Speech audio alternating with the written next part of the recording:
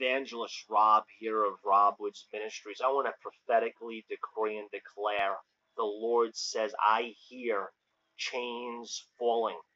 Friends, chains or bondages or weights or burdens are breaking off God's people in about 4 minutes. I want to pray the prayer of impartation of faith.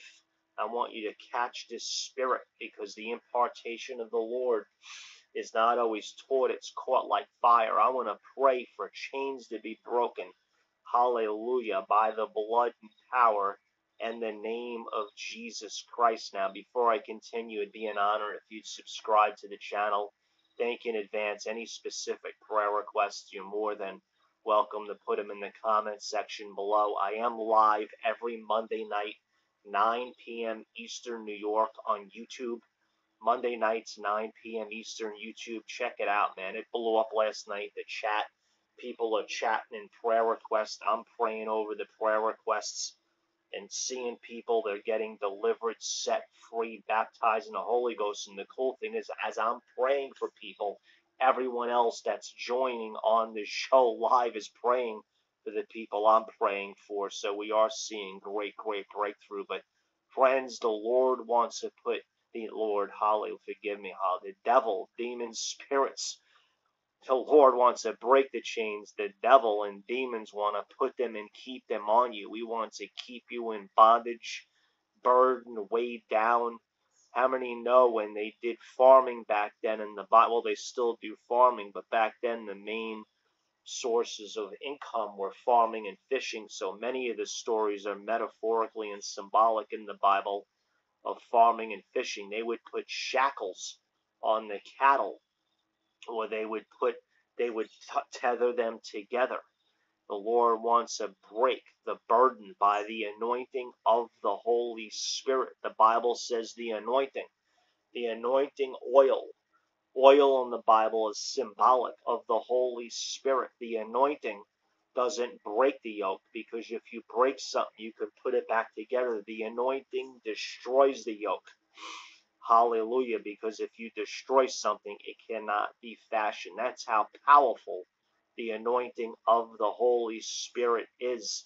Those yokes, once again, they would yoke together the oxen, the cattle, the donkeys, so they could make the furrows. Those farmers now in Revelation chapter 5 talks about the Lion of the tribe of Judah. Friends, when the lion roars, we've all seen this in movies or in a pictorial setting. When the lion roars, everyone in the jungle stands, about face. Hallelujah. Now, Jesus is the lamb and the lion. But when he becomes the lion and he breaks the chain, hallelujah, it's broken for good. Revelation chapter 5, verse 5, the elders said to me, do not weep. Behold, the Lion of the tribe of Judah, the root of David, has prevailed to open the scrolls and loose its seals. Friends, Jesus is the Lion of the tribe of Judah. I don't know what weight, burden you're carrying today, or you're ensnared with weapons from the enemy, but the Bible says no weapon formed against you shall prosper nor prevail. You could be carrying a burden of health resistance or an enemy in the health stream. It could be financial.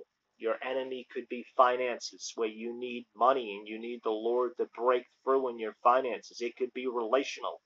You could have relational opposition.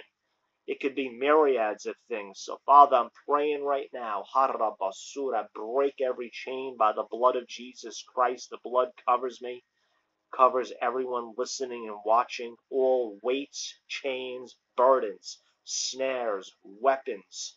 In the name of Jesus, I'll loose healing. I'm seeing chains fall off people that need miracles in healing, whether you have a disease or an infirmity or a sickness. I'm hearing the chains being broken, the shackles. Be free in Jesus' name from every infirmity, disease, and sickness. I'm hearing chains being broken in relationships. The enemy's coming, trying to divide and cause divorce, or just quarreling and within the households or even friendships. Right, in the name of Jesus, I'm seeing chains being broken in. I'm seeing chains being broken in finances, people that need finances. The money's coming. Harabasu. Pray for wisdom. Don't pray for money.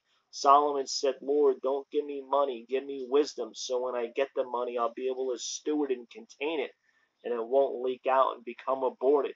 Praying for wisdom, for finances, to create finances in the name of Jesus. And bless you if you made it this far. Once again, it'd be an honor if you'd subscribe to the channel. Again, I'm live every Monday, 9 p.m. Eastern on YouTube. Go to my channel. Any other shows I've done in times past, you can check out. There's tons of them. The Lord bless you. Amen.